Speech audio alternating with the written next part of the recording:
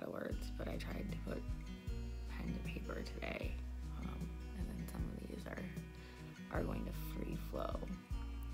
So I wanted you to take a moment to imagine something with me.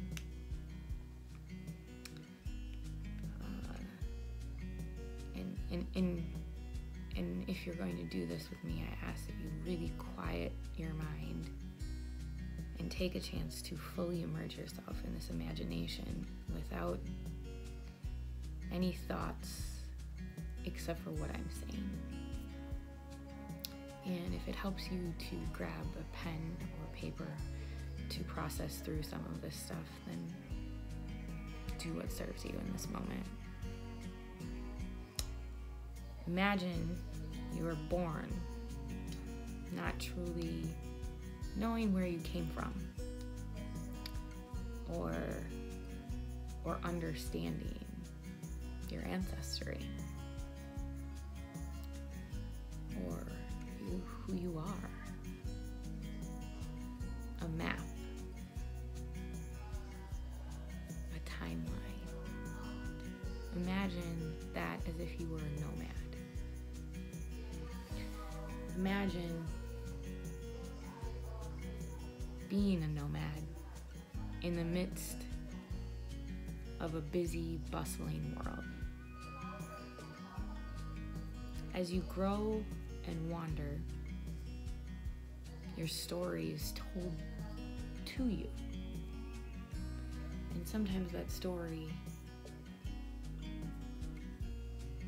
has narratives from many different avenues, not just one. You grow, and as these stories are told to you, they begin to clash. One story is that you are a brave, beautiful king or queen. You are capable of immense things. You are capable to create, to invent, to build, to make the world a better place. That you were chosen to do all of this.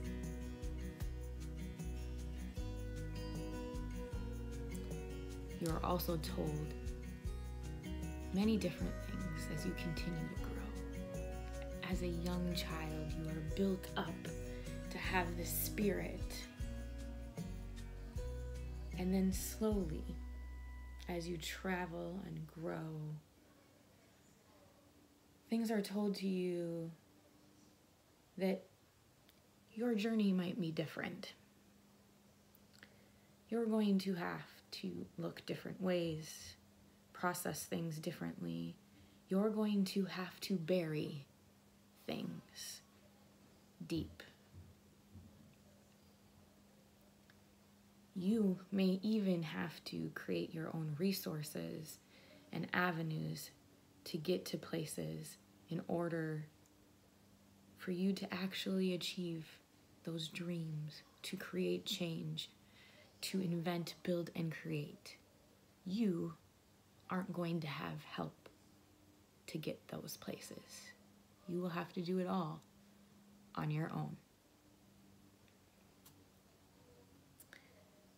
Imagine as you continue to grow, you start to realize this story is true and these resources are limited to you. You look in your neighborhood and it looks different than other neighborhoods. You might not have the same accessibility to different things that other people who now you start to realize don't look like you have.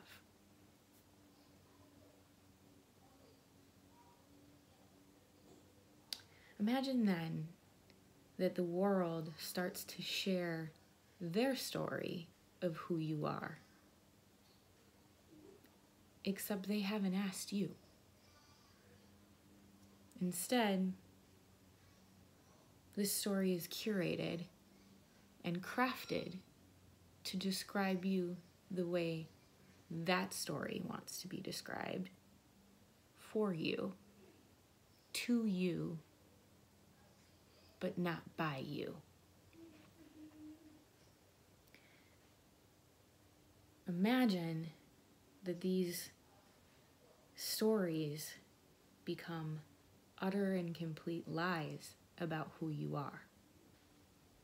Imagine for a second that you have no idea why these lies are being said, and all you want to do is live those dreams and create that change and build and invent and create.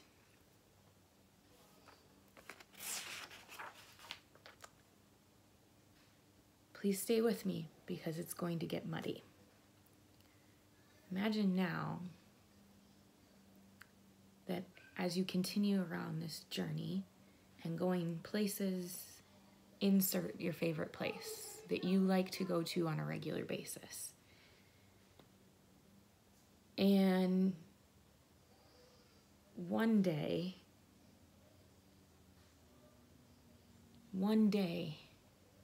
someone confronts you and says something horrific about you because of the lies that have been told. And it is filled with utter and complete hate. And that one time turns into another and another. And not only are those times talking about who you are, but who other people are who are trying to do the same thing you are. As you imagine now hearing these lies about you, compounded with real interactions, now imagine that you're still trying to do the things that you want to do, those dreams, the ability to create and learn.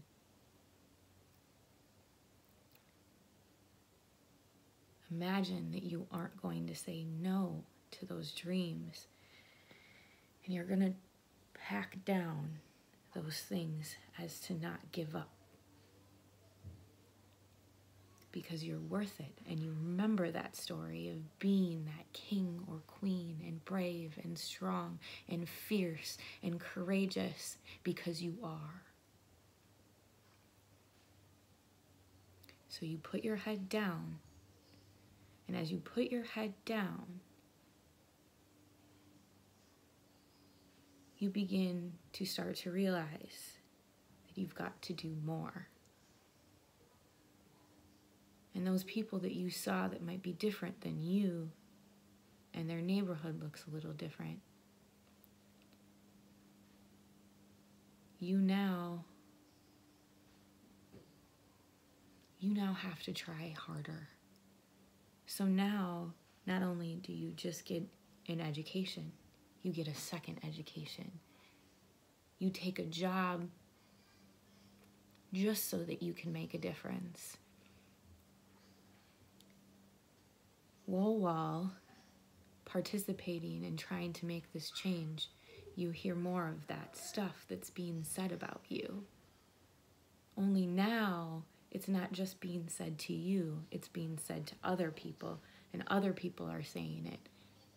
And you hear, when you go into public or into your classroom or into your place of work, you hear whispers.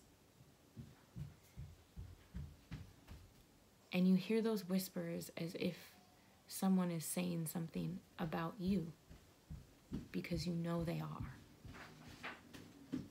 And you know that those whispers are things that are complete and utter lies.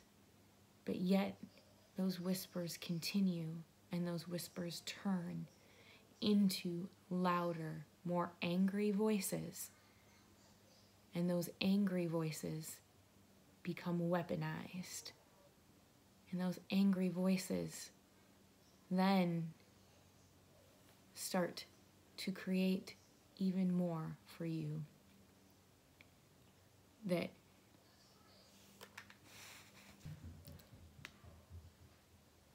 imagine now that those weaponized words are things that you experience every time you leave your house. Every time you turn on the TV, every time you turn on the radio, every time you pull into your job, anytime you go out to eat with your friends, anytime you go to the grocery store, anytime you volunteer, anytime you go for a jog, anytime you have a conversation. Imagine with me that this pain has built up for so long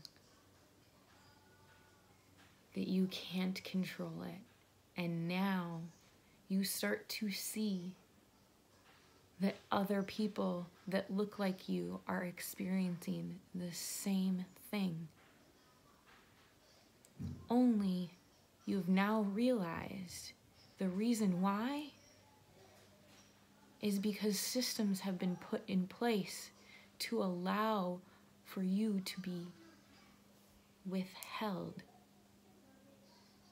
Systems have been put in place for you not to be successful, for you not to be able to have your dreams.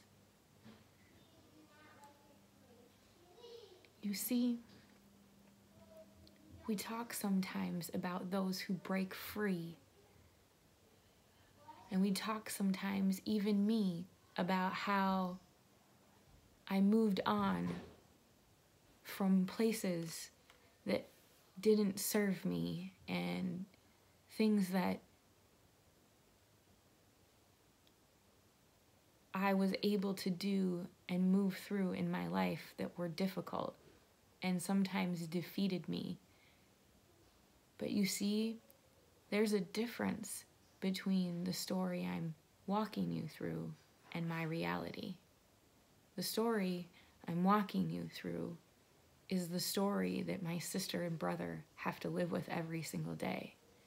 The difference in that story is I benefit from systems that oppress them. I benefit from the aspect that I'm different than them.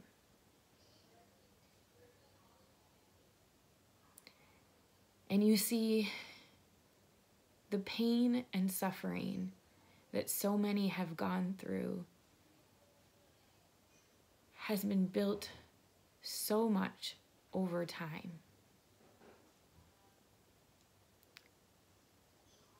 That we continue to see that come alive for us even more now.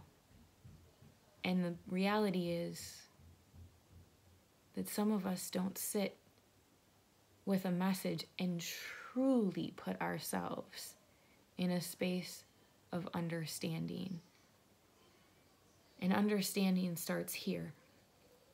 Understanding starts with removing your bias, understanding and listening. You see, pain might not occur in a way that makes sense to you in this world. Actions and things you might not agree with, I might not agree with, Joe Schmo might not agree with, Jane Schmo might not agree with, right? Like, we all might not agree, but I know one thing. That story, if it were yours, and you continued to have systems that oppressed you and brought you down, and you felt like you couldn't breathe and you couldn't survive, you might feel a little different. And so today, I ask as you walk through this with me, if you offer a heart of compassion and an ear for listening, before you cast judgment, before you post anything, I ask you to please look inside yourself. I ask you, please, know that there are big parts of our city and our world right now who are hurting more than you could ever even imagine.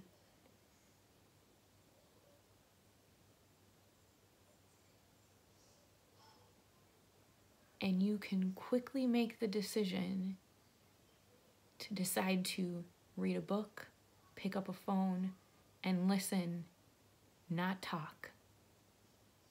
This is a time for listening. Will you listen instead of cast judgment? As I say to my children, and my mom said to me, and I heard so many from my other mamas who taught me, God gave you 2 ears, 1 mouth. Use your 2 ears before you use your 1 mouth.